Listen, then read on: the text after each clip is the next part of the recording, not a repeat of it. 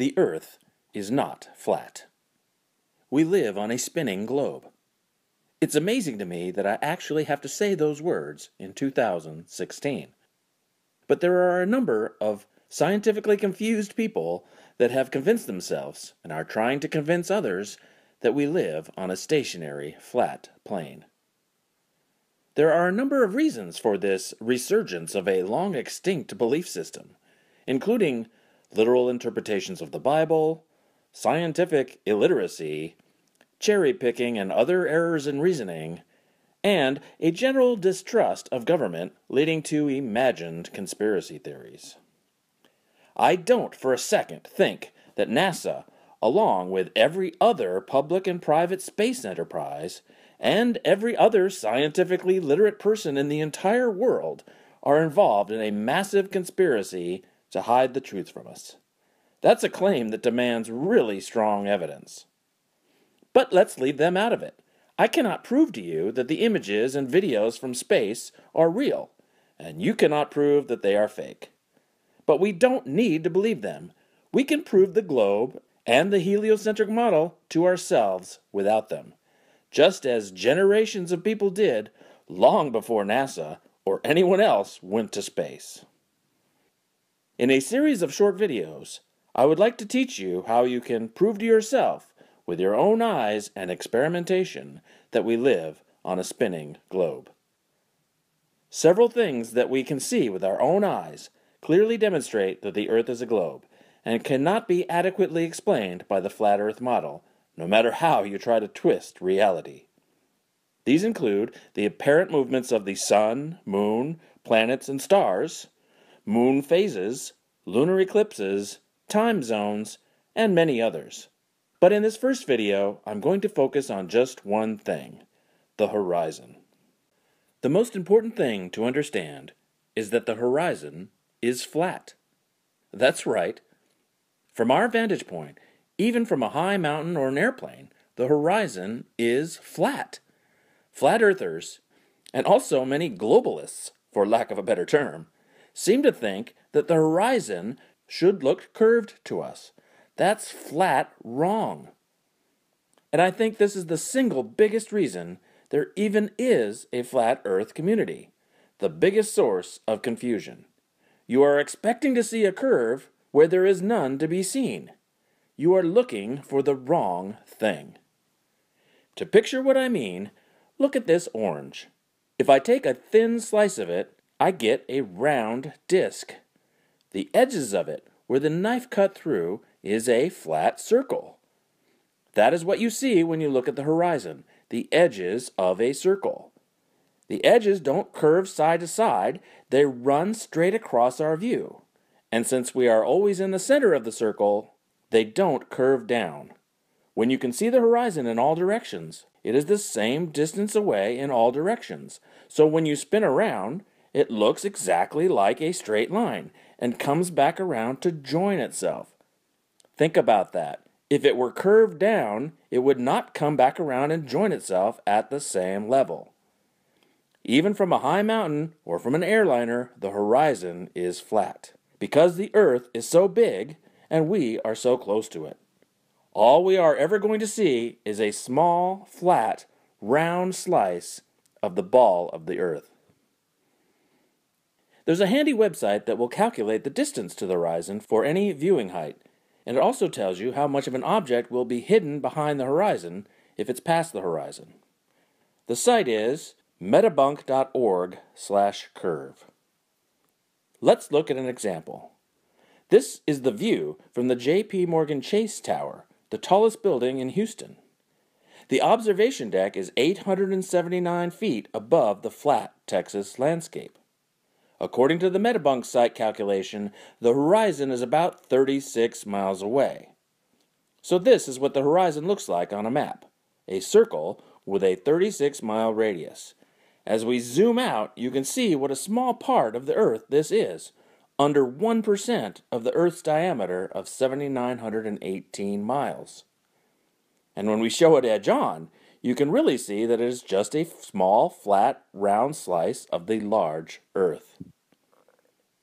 But getting back to the orange, You might be thinking that the slice of the orange is not flat. It curves down in all directions from the center. Well, yes, that is true for the orange, and it's also true for the Earth. And you can clearly see that on the orange. But on the Earth, it is simply impossible to see, because the Earth is so tremendously big. If you are 6 feet tall, and you stand at the shore of the ocean, or on a flat desert plain, the horizon is about 3 miles away, and the change in vertical height of the surface is only 1.5 feet, spread evenly over the entire 3-mile distance. You just aren't going to be able to see that. It's way too subtle. As an illustration, this is a Google Earth picture of the New York City skyline from Caven Point, New Jersey, just over 3 miles away. The Earth does indeed curve down away from the viewer in this picture, but it is just about 1.5 feet, spread over 3 miles, so it is just too slight to see. The Statue of Liberty is in the picture, and it's 305 feet tall, and only 1.2 miles away, and look how small it looks. But if the horizon is flat, how does it prove around Earth, you might ask? It's what happens when objects are past the horizon that reveals the curve. Sailors, for many centuries, have noticed that ships sailing away from you in the distance disappear bottom first and sail last. If you live near a large body of water, you can easily see this for yourself with binoculars or a telescope. But here is a video you can watch of a cruise liner going over the horizon. See the link in the description for the full video. This only works on a curved Earth. The view of the ship is obviously going behind the curve, and you can always calculate exactly how far away this will happen, depending on how high you are up from the water. The higher up, the farther away the horizon. Flat earthers try to explain this phenomenon away in a few ways. Some claim that the ships aren't actually hidden by the curve, they are just at the limits of our ability to see them, and if you zoom in, they come back into full view. But whenever they try to demonstrate this, they use a boat that is near the horizon, but not beyond it, like this one. Notice, he did not show a boat that was hidden at the bottom. This is just a blatantly wrong example to use. I don't know how they think this explains anything. The examples they use are always not beyond the horizon, but near it, or right at it. To show the effect, you have to show a boat partially obscured by the horizon, like this, not this. Some will show a boat in choppy seas and claim that the swells are causing the obscuring of the bottom of the boat. But again, that's a bad example to use.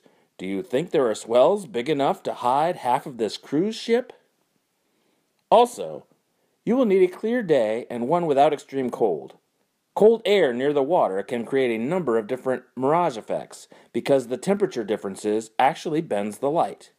But you can usually tell when this is happening, and it only happens in certain conditions. Also, the sun and moon rising and setting beyond the horizon perfectly shows that the Earth is curved, and they are much easier to see than distant boats. They both emerge from or slide behind the horizon exactly as we expect on a globe, and not at all what we would see on a flat Earth. Flat Earthers claim that the sun and moon circle above the flat Earth, and the rising and setting is due to them coming in and out of view due to perspective. As explained, and I use the term loosely, in this clip from Flat Earther P. Brain. Okay, here's a little illustrator or a little cartoon from a website called timeanddate.com. It's really funny that they would have a perfect illustration of a sun rising and setting on a flat Earth due to perspective. You'll notice that it rises from below the horizon and sets below the horizon. Now you might be saying, well, how's that possible? I can see now you're saying that it rises and lowers due to perspective, but how does it disappear below the horizon? Well, I got a theory about that. Because of the fact that all parallel lines and planes converge at your eye level horizon, this is according to the perspective, I'm not making this up, if in fact, and they do, they converge at your eye level horizon visually, then it makes sense that after that point they diverge, meaning they then separate, so the sun would continue on a downward track. As you can see from my illustration here, the lines would go to your horizon, and then afterwards they would spread out and separate, kind of like a starburst. Two huge problems here. One is that he shows a sun in the animation that always stays the same size, which indeed is what we see in reality. But if it were disappearing due to perspective, it would be getting bigger as it rises and smaller as it sets. But in his animation, it does not. The edges of the circle of the sun would get farther apart and closer together, just as all the sight lines he drew in do. Why would everything get smaller as it moves away except the sun or moon? That's absurd.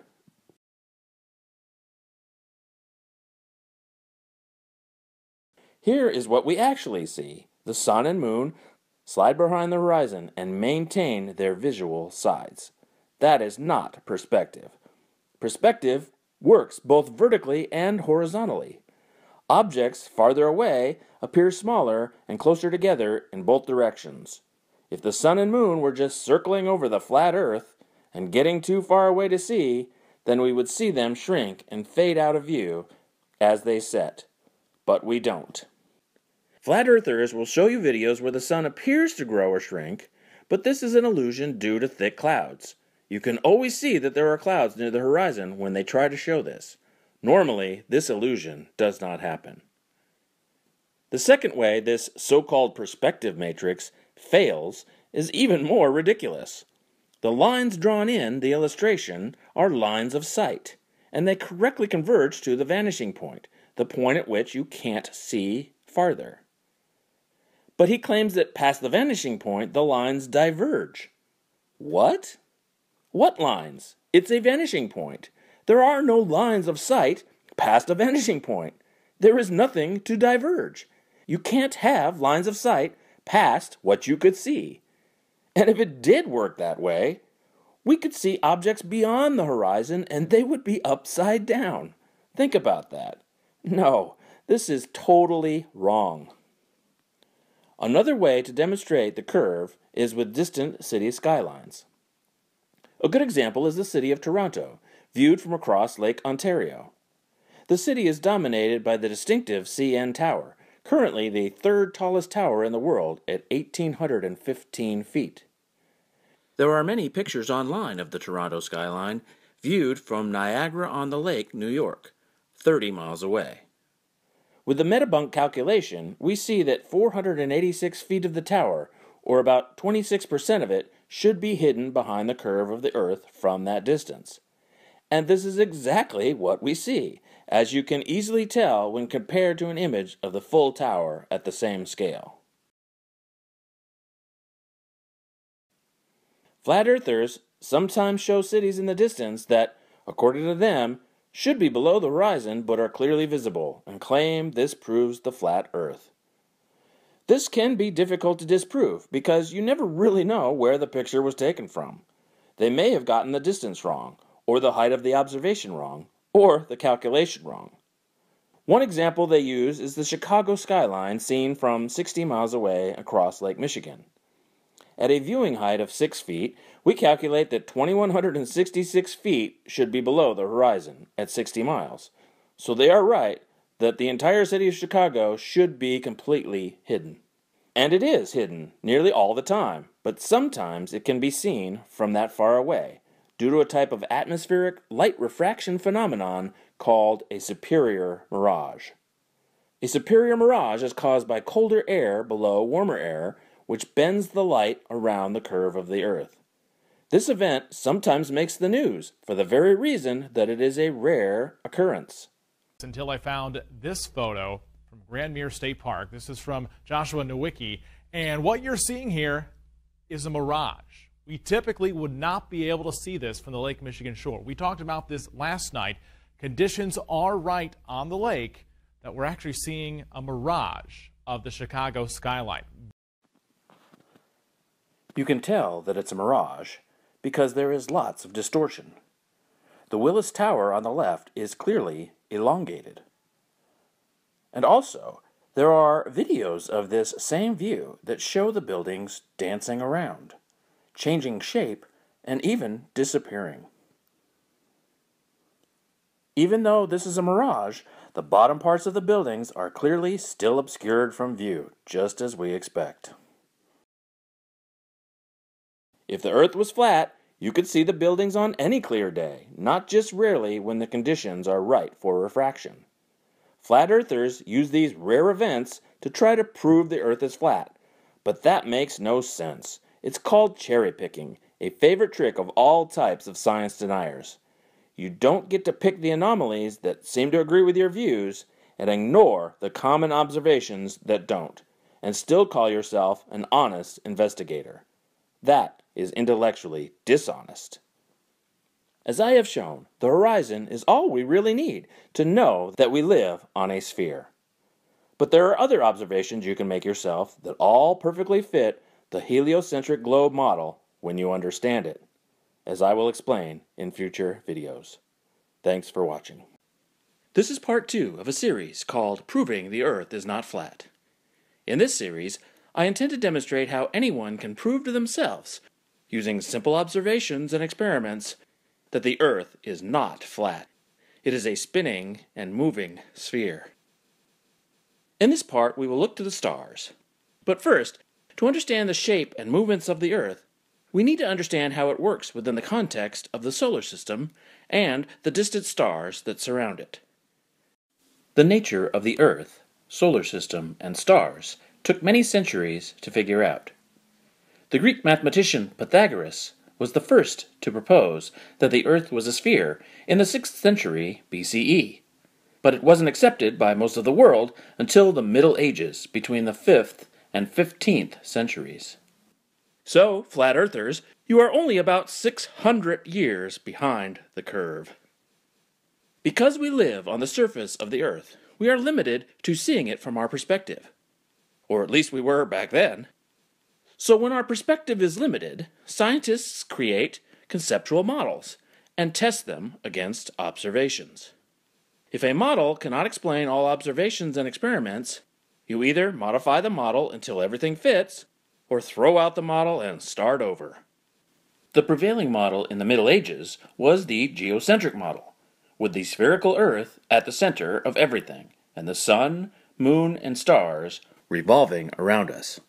And to the casual observer, from our perspective, that is what it looks like. But while the model explained many observations, it failed to adequately explain some of them. Most notably, the apparent retrograde motions of the planets. Copernicus solved that problem by realizing that the sun is the center of the system, not the Earth. And the heliocentric model still works to this day to perfectly explain all observations, measurements, and experiments. Also, the ultimate test of any scientific model is its ability to predict future events. Using the heliocentric model, we can accurately predict lunar and solar eclipses, conjunctions, planetary alignments, and many other phenomena down to the minute or second. This is how real science works. No flat Earth model has ever been able to explain all astronomical observations, let alone make accurate predictions. I challenge any flat earther to use your model to predict the next lunar eclipse. So let's see how our view of the stars fits with the heliocentric model, and compare it to the flat Earth model. In the heliocentric model, the Earth spins on its axis once per day. The axis is tilted about 23.5 degrees, and that tilt constantly points in the same direction as the Earth revolves around the Sun once per year. This tilt is the cause of our seasons, and the seasonal variation in the length of daylight. The stars around us are very far away, but all the stars we see without powerful telescopes are circling the Milky Way galaxy with us, in the same direction and the same speed, so they are essentially stationary from our frame of reference. It is this backdrop of stationary stars we can look to understand the shape and movements of the Earth, as I will explain. In the Northern Hemisphere, we look at the stars and we see star formations we all recognize, such as the Big Dipper, the Little Dipper, and Cassiopeia.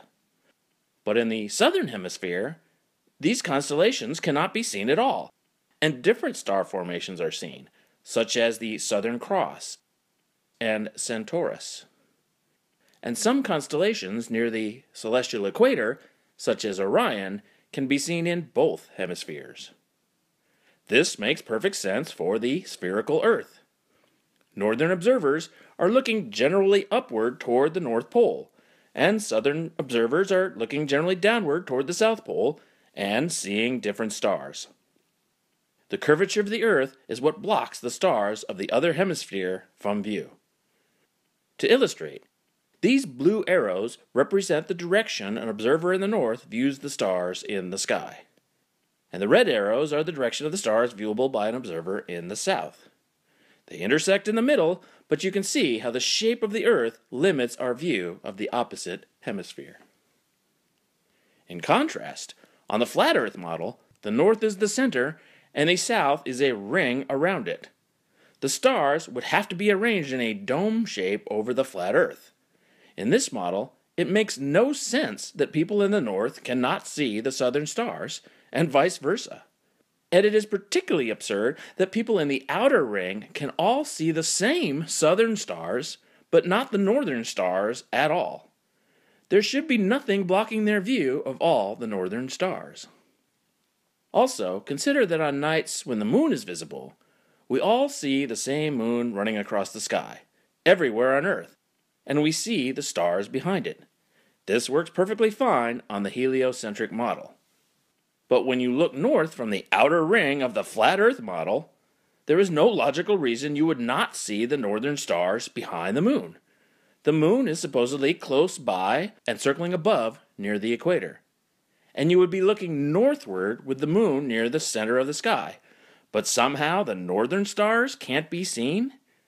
This is an insurmountable failure of the flat Earth model. And it only gets worse for the flat Earth model. The nightly rotation of stars is perfectly explained by the Earth's rotation on its axis. Every night, we see the stars rise and set overhead.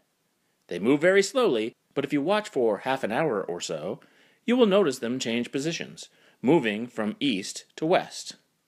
In the northern hemisphere, you will also notice the stars to the north rotate counterclockwise around a central point, called the celestial pole, very near a star called Polaris.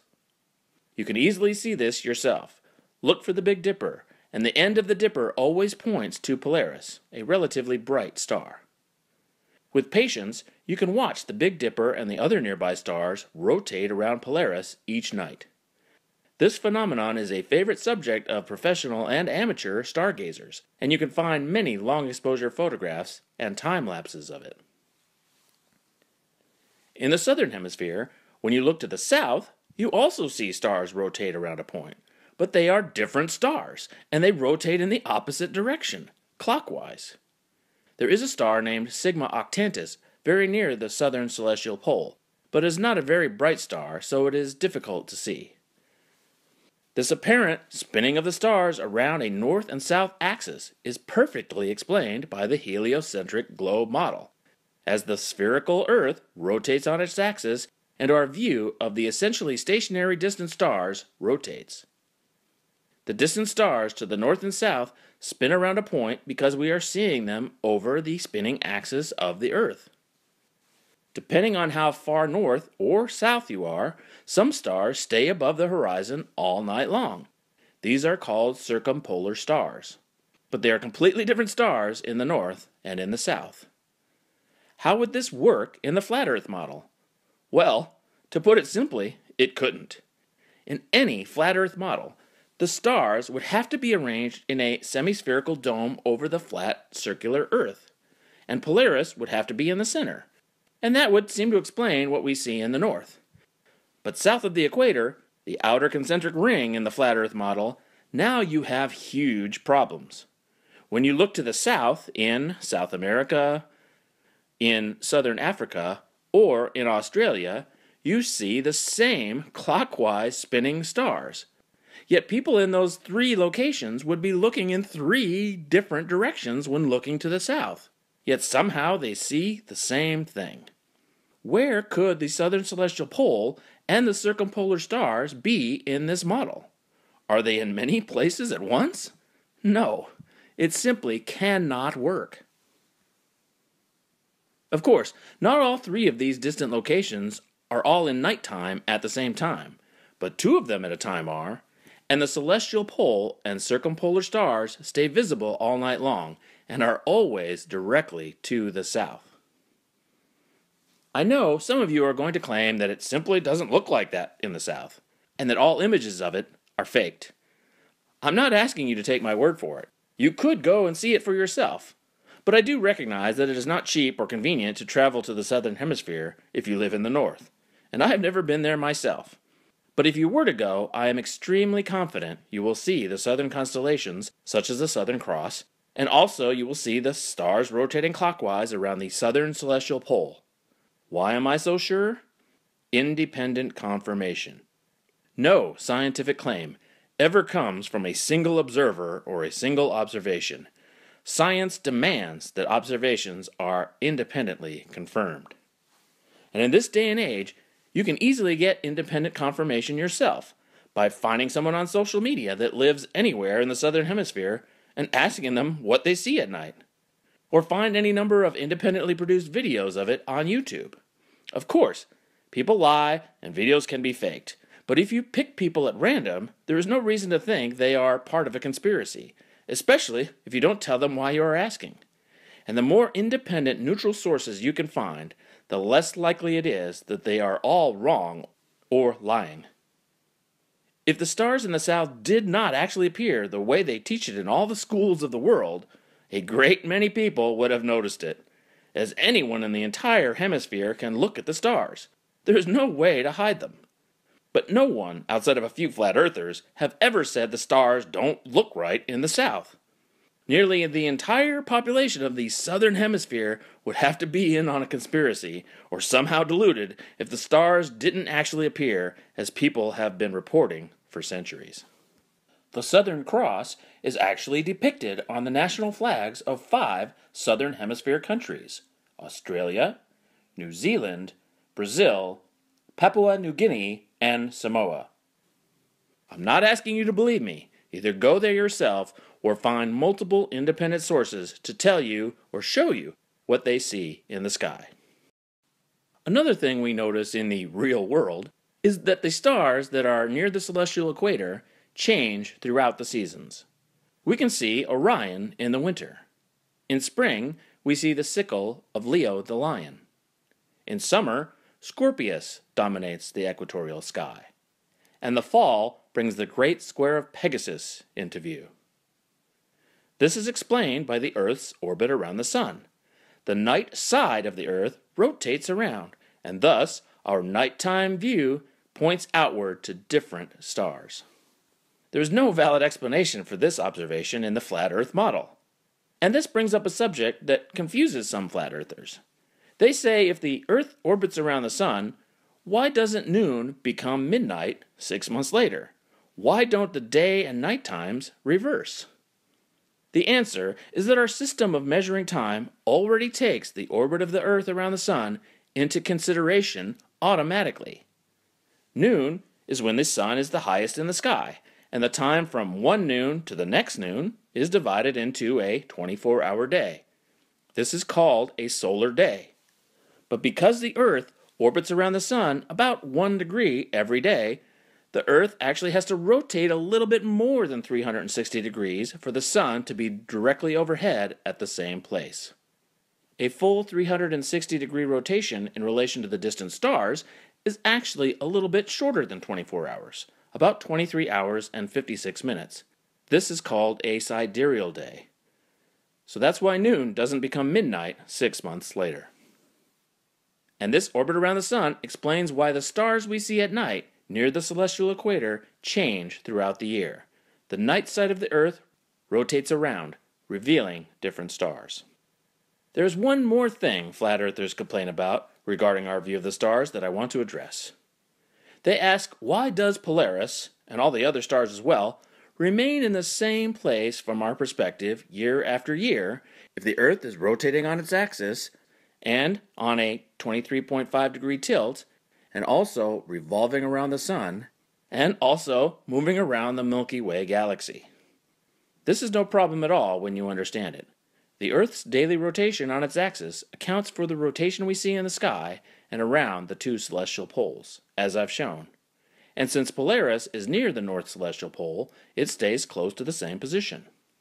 Also, as I already explained, all the stars we see with the naked eye, including Polaris, are revolving around the Milky Way with us, in the same direction and close to the same speed. So that will not cause the stars to change their relative position in our sky in the short term. Just like how other cars on a freeway moving with you seem to stand still. And one revolution around the Milky Way takes about 225 million years. So we are essentially moving in a straight line. With Earth moving around the Sun, the Earth's axis stays pointed in the same direction in relation to the stars. And since Polaris is so tremendously far away, our view of it does not change noticeably. We're going to need some simple trigonometry to demonstrate this, but I'll use an online triangle calculator to make it easy.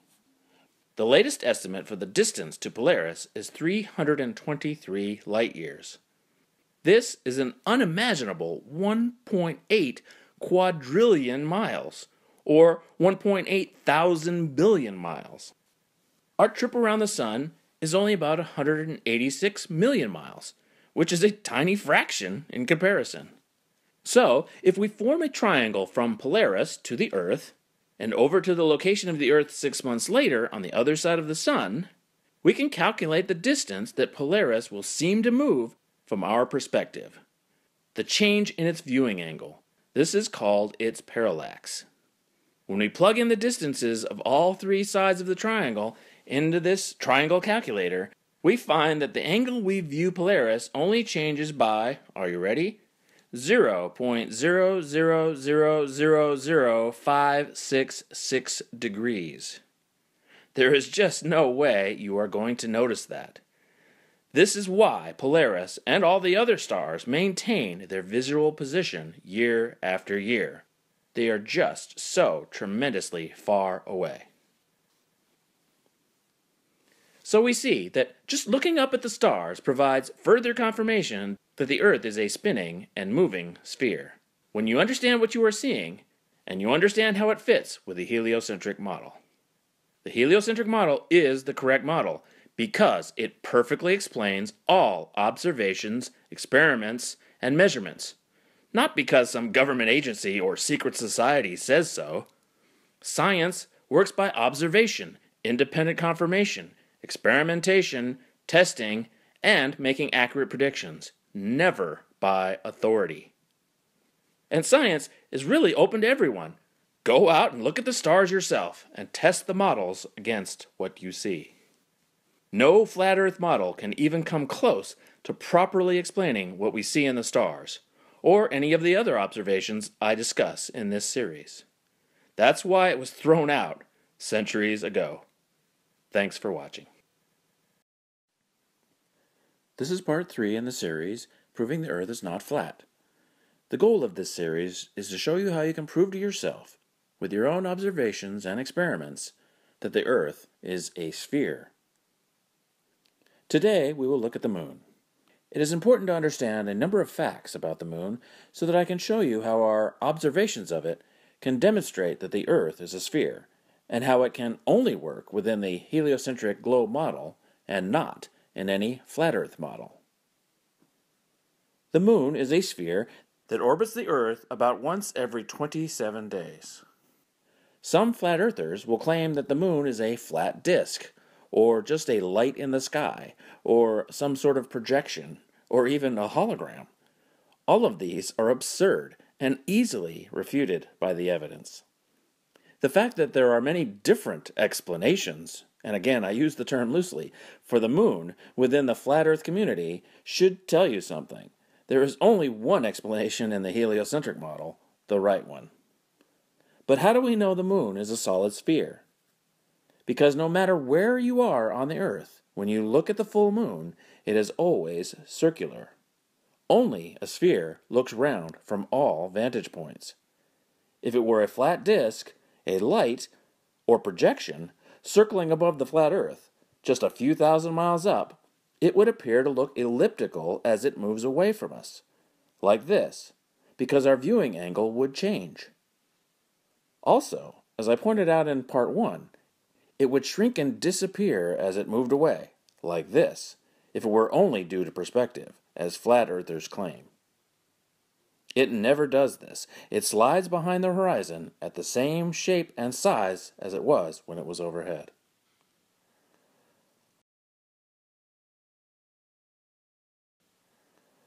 Also, when you look closely at the moon with magnification, you can see that the circular craters appear increasingly elliptical as they approach the edges, and exactly in the right direction, due to the curvature of the moon's spherical surface.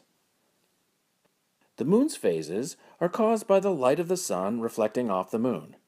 As the moon revolves around the earth, we see it at different angles in relation to the sun's light.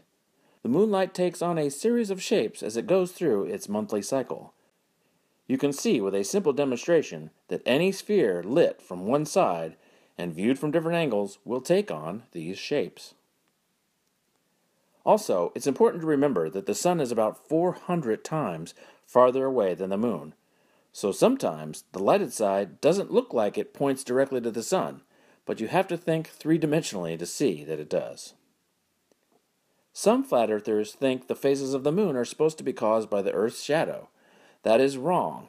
The shadow we normally see on the moon is just the moon's own shadow, the side that is shaded because it is away from the sun. This is very different from lunar eclipses, when the Earth's shadow is seen on the moon. More on that later. Some flat earthers will claim the moon gives off its own light, rather than reflecting the sun's light. This is simply impossible. What mechanism could possibly explain how a big rock gives off light, which just happens to move across the surface in a pattern corresponding to the direction of the sun? And when the moon is less than full, it is easy to see shadows in its craters and on the side of its mountains, proving that the light is external. The moon cannot be its own light source. It cannot work, it makes no sense, and has no plausible mechanism. The evidence all shows that the moon is a big, reflecting, spherical rock. When we look at the moon from anywhere on Earth, we see the same face of it, with the same distinctive craters and large dark areas called mare. This is because the moon rotates at the same rate that it revolves around the Earth. It does this because the pull of the Earth's gravity caused a slight bulging of the moon, and gradually that slowed the moon down until its rotation rate, relative to the Earth, reached 0. This is called tidal locking, and it is not unique to our moon. It occurs in most of the large moons in our solar system as well, and also the planet Mercury. The moon is about 239,000 miles from Earth. In most diagrams of the Earth and moon, you will see them close together like this, but this is not nearly the correct scale. When drawn to scale, we see that the moon is way out in the distance, about 30 times the width of the Earth away. This is why we are able to see the same face of it from everywhere on Earth. At that distance, our angle of view is essentially the same from all locations on Earth. How do we know it's that far away? Well, there are a number of ways to determine the distance to the moon. One way is by measuring the moon's angle above the horizon simultaneously from two distant points on Earth, and then using simple trigonometry to calculate the height. When this is done, the distance to the moon is calculated to around 239,000 miles, and this closely matches other modern methods of measuring the distance, including radar and lasers, and also ancient methods, such as using lunar eclipse geometry. But since the method uses the horizon, the calculation works out quite differently if you assume the Earth is flat, because you then assume the horizon is the same in both locations, while on the curved Earth you need to compensate for the curve of the Earth between the 2 points. So, assuming a flat Earth puts the moon much closer, and flat earthers calculate the moon is only about 3,000 miles away. So how can we tell who is right? Well, besides all the other evidence for the curved Earth, we know the moon cannot possibly be that close. due to the simple fact that everyone on Earth always sees the same face of the moon when it is visible in the sky. If it were only 3,000 miles away, that simply would not be possible. Let's look at an example on the flat Earth map to demonstrate this. When the moon is visible, you can see it from Maine in North America and southern Argentina in South America at the same time, since they are at the same longitude. They are each about 3,000 miles from the equator. So, if the moon is only 3,000 miles high, above the equator on the flat Earth, when viewed from the side, this forms a right triangle, with the viewing angles to the moon being 45 degrees in each location. Anyone notice the problem? This means that in each location, a person would be viewing the moon at an angle that is about 90 degrees different from the other location. They simply could not possibly both see the same features on the same side of the moon, but of course, in reality, they do. Also, if the moon is full for the northern observer, it would be only about half full for the southern observer. But we know that the moon's phases are seen almost exactly the same everywhere on the Earth at the same time. The only way you could see the same side of the moon and the same phase everywhere on Earth is if it is far out in the distance, so that all viewing angles are essentially the same. You can verify this yourself. Find someone in a different part of the world and ask them what phase the moon is in. They will always see the same phase that you see, or very close to it, on the same day. This is not possible with a close moon circling above a flat Earth.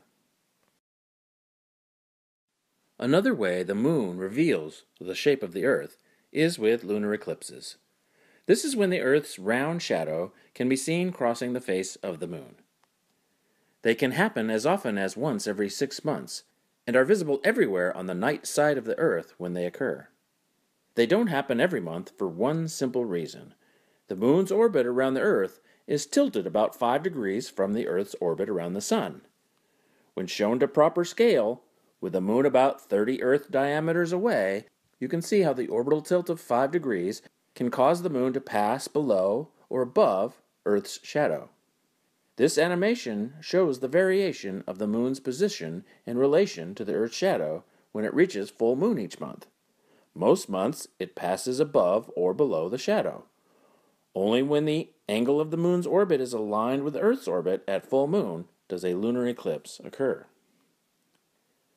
This is a great example of how flat earthers' objections to the globe are based on a misunderstanding of the facts. They often claim an eclipse should happen every month, but this is because they do not understand the scale of the Earth-Moon system and the 5-degree tilt of the moon's orbit. They are not arguing against the actual facts. They are arguing against their own ideas of how they think it is supposed to work. This is called a straw man fallacy. When you get the facts right and understand all the relationships, scales, and concepts involved, you will see it really all does work. Your biggest problem is your misunderstanding of the model. My goal is to clear up as many of these misunderstandings as I can. When the orbit of the moon is aligned with the Earth at full moon, a full or partial lunar eclipse occurs, and we see the large circular shadow of the Earth pass over the moon. The Earth is about 4 times the size of the moon, but its shadow on the moon is a little less than that because the shadow is slightly cone-shaped. Since we know the distance to the moon, we can calculate the size of the Earth from its shadow using simple geometry, which comes out to 7,917 miles in diameter, and this matches all other measurements. As the moon is covered by the Earth's shadow, it begins to appear reddish, often called a blood moon.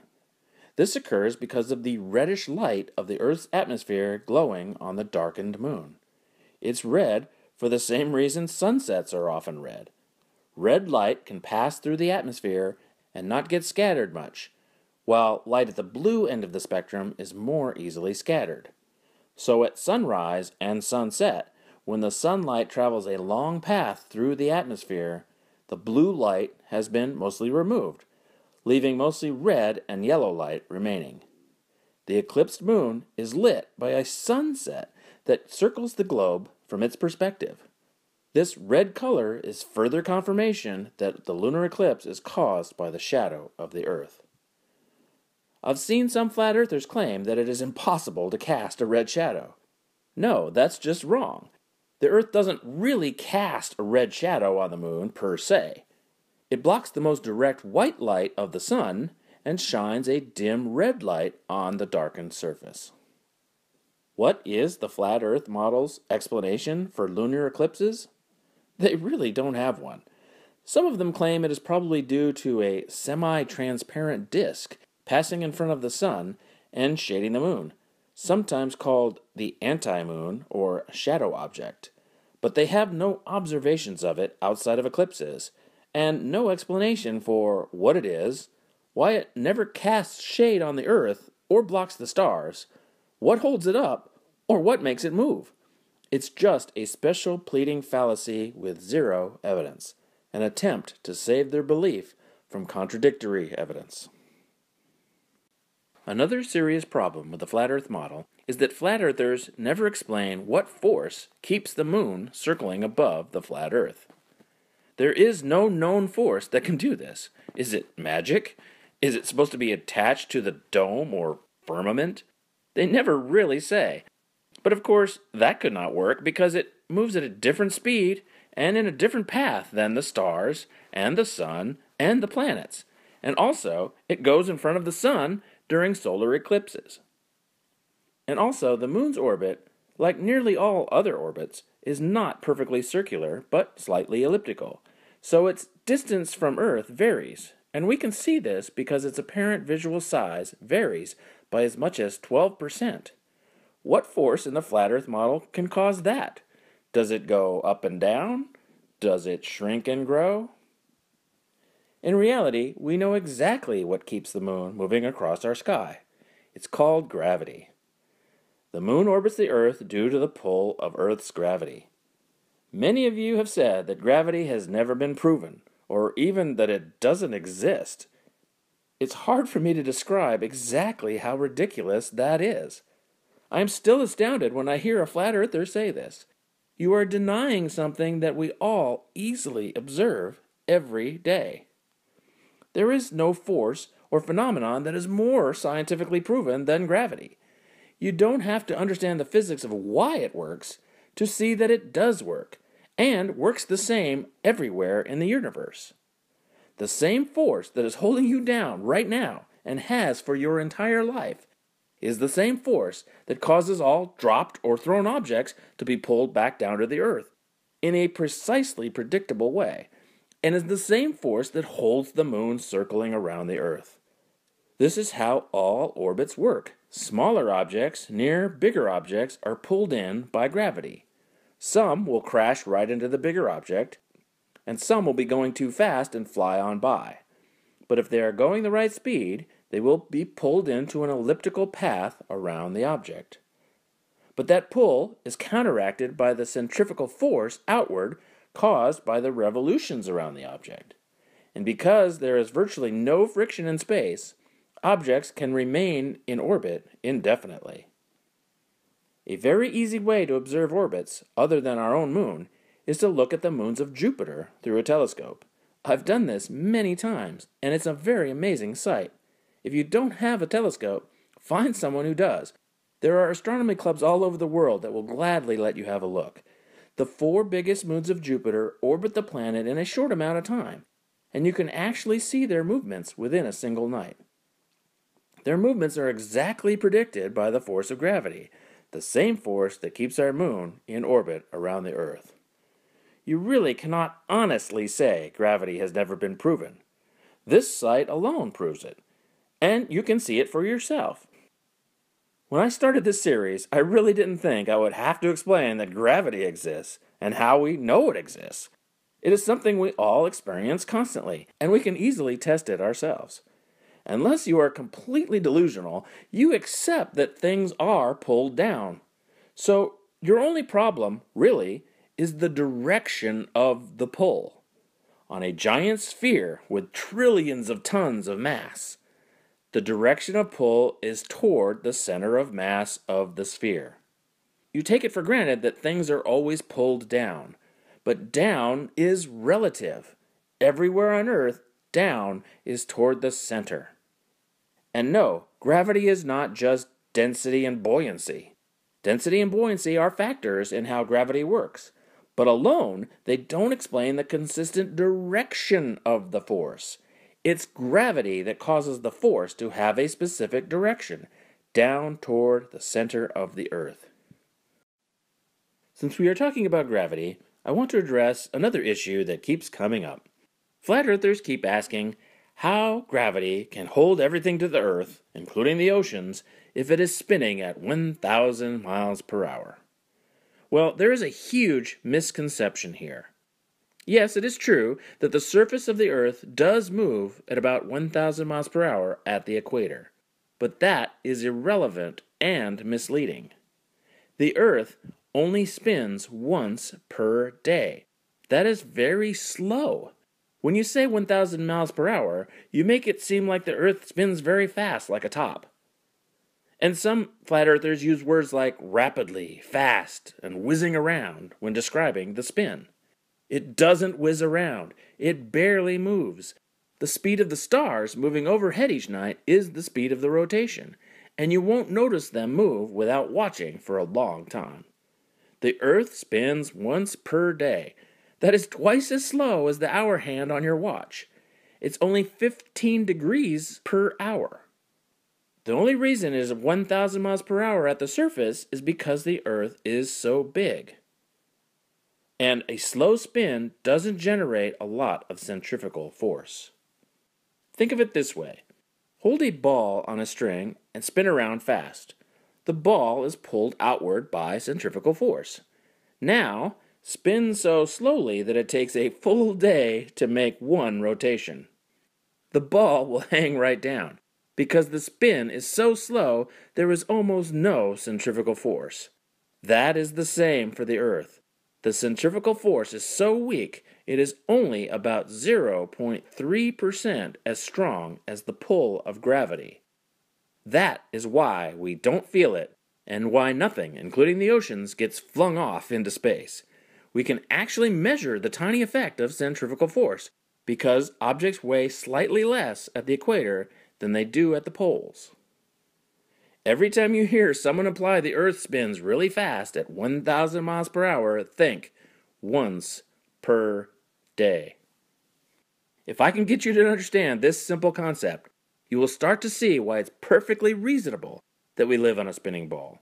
All your objections are based on misconceptions, misunderstandings of physics, geometry, and scale, and flat-out denial of easily observable facts. Once again, I have shown you observations we can all make that show us the Earth must be a sphere. There is no other reasonable way to explain these facts. The flat Earth model cannot explain why we all see the same face of the moon and also the same phase of the moon from every spot on Earth on the same day. And it cannot explain why we have lunar eclipses that show us the Earth's round shadow in precisely the predicted size, position, and time. Flat Earthers struggle to explain these things with outlandish, implausible, and unsupported claims. Some of these would require inventing whole new laws of physics to explain them. But there is no need for that, because the heliocentric globe model explains all of it, with easily observed and tested physical forces. Thanks for watching.